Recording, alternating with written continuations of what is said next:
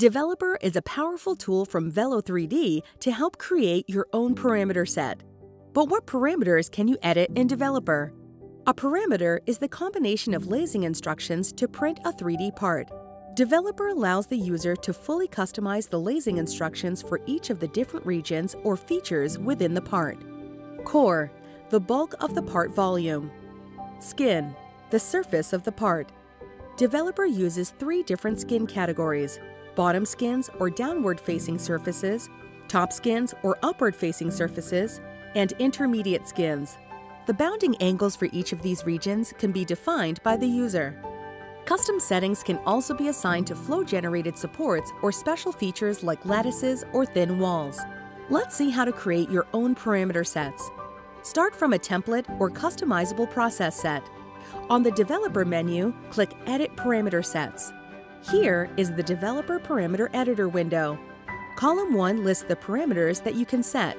Additional columns list the process parameter settings for each part. Developer uses a number of different color codes. Green for a changed parameter. Red identifies an invalid entry. Hover over a red cell to get more information on the error. You can quickly design an experiment in Developer by applying unique parameter values to multiple instances of a part. Import your test part into Flow. Using the Duplicate tool to achieve the desired number of parts, assign an editable process set to the part. Under the Instance tab, select Create New Groups to create new groups for each instance and to use different parameters. This allows you to apply a distinct parameter to each part. Suppose we want to use an external software to create our DOE.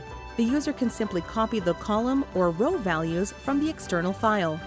Then, under the Part column in the Process Parameter Editor, hover over the parameter where you want to paste the new values. Right-click and select Paste Row. The column or row values from the JMP, Excel, or CSV file will replace existing values. Once you have prepared your parameters and you are ready to print, click OK. From the Flow Build layout, select File, Save to save the build file.